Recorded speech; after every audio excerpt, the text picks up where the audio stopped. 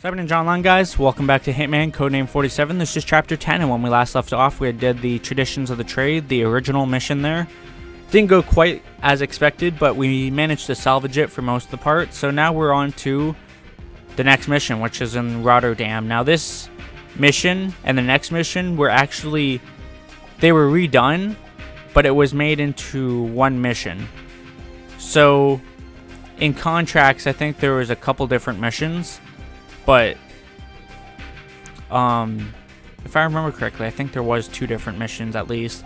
Anyways, though, the 2 missions here were one mission. So the mission in contracts where we had to plant the GPS tracker on the car and then follow the car to the ship, and you had to pass through like a police station. That first part where you plant the tracker on the car is one mission, and then the ship is another mission. Now these 2 missions I did not like, and I still don't. They're really big. They're really open. There's not a whole lot to it, and they're not the funnest, but obviously we're going to play them anyways. Welcome to Rotterdam. Your next target is the man who supplied Li Hong and Pablo with weapons, the notorious Gunrunner, Arkadij Jerkov, aka Boris. Boris is hiding on a ship somewhere in the harbor of Rotterdam, but we do not know the exact location. We have information that a local Dutch gang has arranged to purchase some of Boris's merchandise. By tracking them, we might be able to locate the ship. Our intelligence department has stumbled across a weird fact that you should know. It seems that Li Hong, Boris France, Fuchs, and Pablo all served in the French Legion together. If that is coincidence, it is one weird coincidence. Diana Burnwood, Controller, the agency.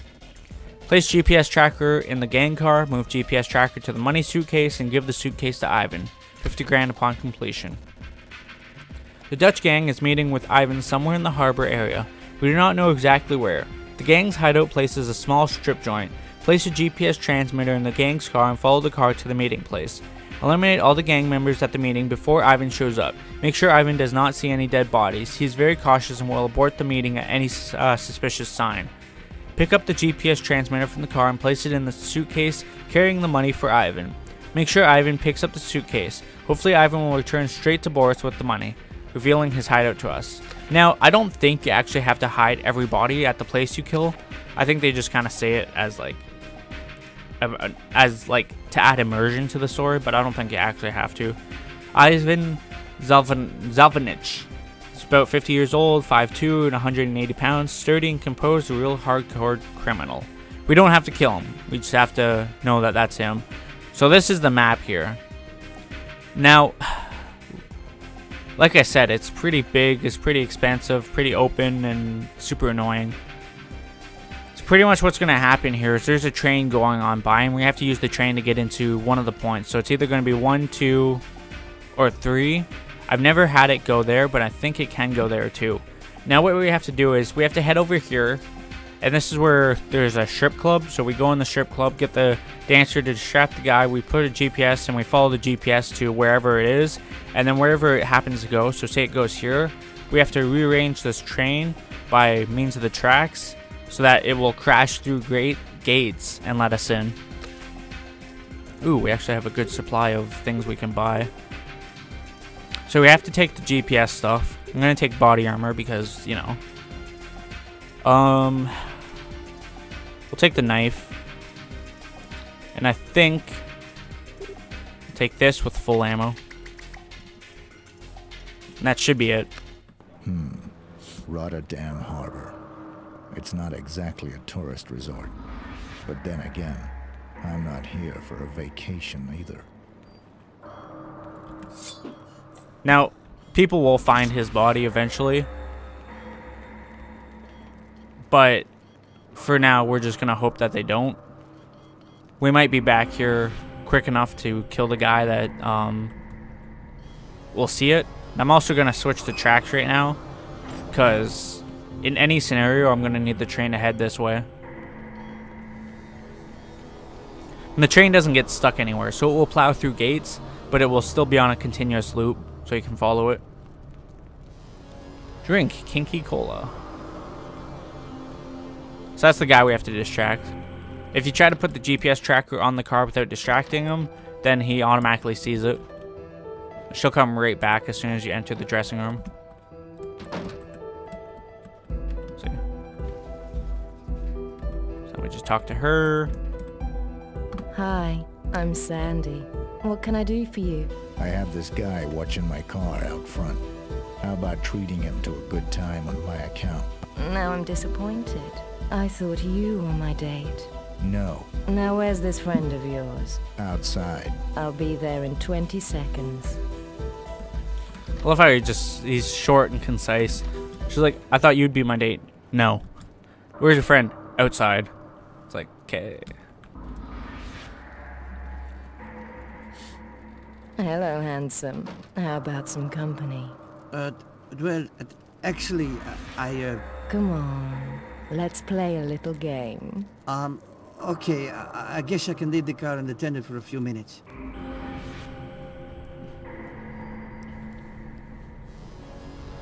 So as soon as he turns to face that way is when I'll attach the GPS transmitter just so that they don't see me. There. And basically, all I have to do is wait till they're finished and then follow the car.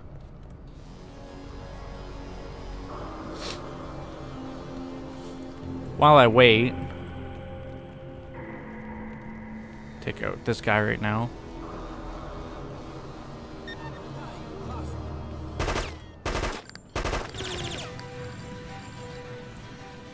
I was gonna take him out with the knife, but I guess not, eh?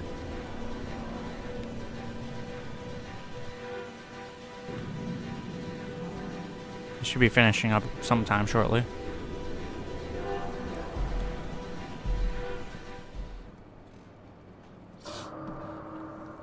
Cool.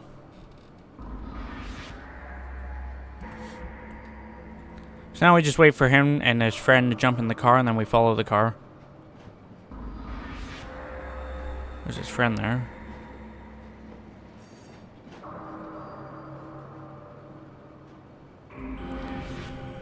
You know what these, well, no, I shouldn't say sprites, but you know what these character models remind me of? Siphon Filter. If you guys ever played that game, let me know in the comments below. That was a great game. I absolutely loved it.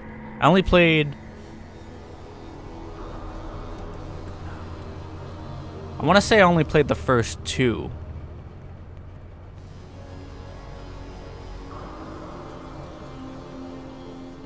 I don't think I've played anything else past that, but I know I've played the first two for sure. So as you can see, the train's already been through here. But yeah, no, in any case, it's a great game. Like I said, I would definitely recommend checking it out if you guys haven't. It was on PlayStation 1, but I'm sure you can find an emulator somewhere, or even just find the game itself. So we're going to wait here until they go in so that I can take out the dogs out front. Now, you don't have to take all the dogs out around the building. I've seen that too. You don't have to take the 3 that will see you from the front, which are 1, 2, and 3. And for whatever reason, Ivan doesn't care about the dogs' bodies. Just if he sees any people bodies.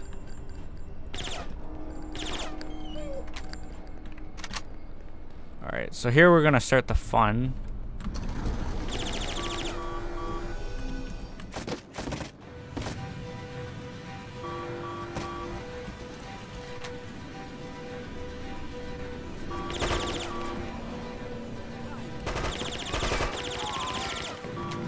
There's one more. Nope. Cool. So now I just want to drag them out of the way. Like I said, I'm almost positive he doesn't care if they're here or not, but just to be safe.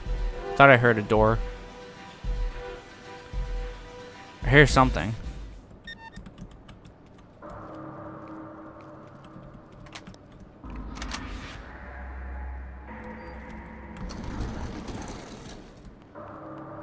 So we gotta get the GPS tracker from here.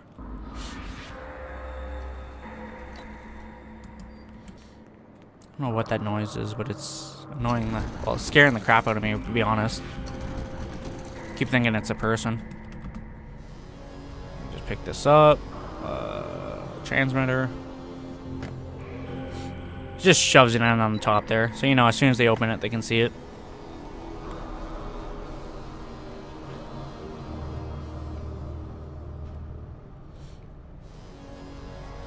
And ideally, what you'd want to do is come up into this place on the exit up there. That way most of the bodies would be on the other side.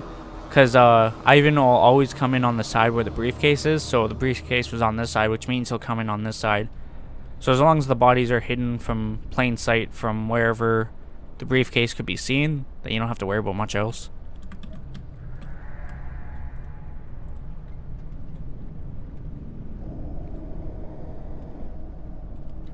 He doesn't care about bloodstains either, so...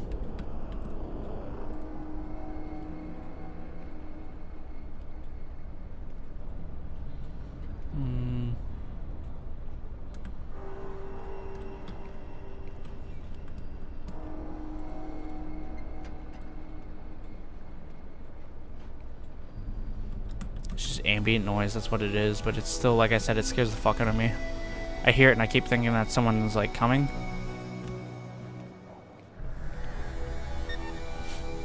1 minute.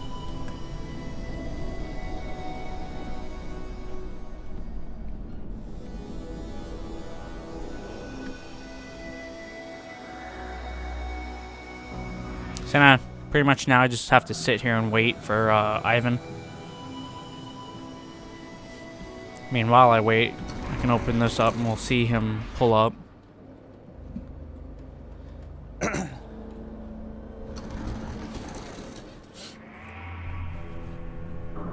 Yeah, no, this mission, it's just, there's no, I don't want to say no stealthy option, because like I said, I'm not going for stealth playthroughs in this game, because there's no rating, and I know for a fact that some of the missions, it's just impossible. But, this is one of the missions that make me, fucking cat, one of the missions that make me realize how they originally went for, like, an action shooter type game, and then eventually evolved it into a stealth game, just through means of, obviously, you know, self-improvement and whatnot. Because some levels you can definitely feel more stealth capabilities, and other levels like this you don't.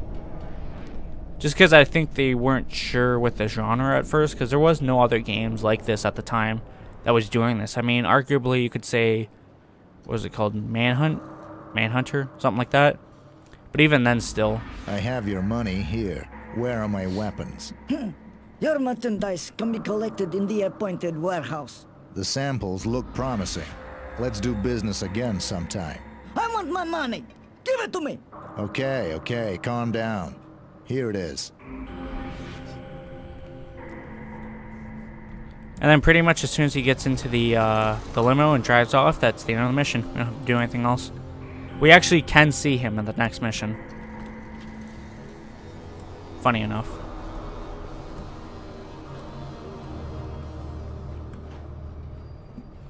Just give it a second, and the mission will end. This mission went pretty much how I expected it to go.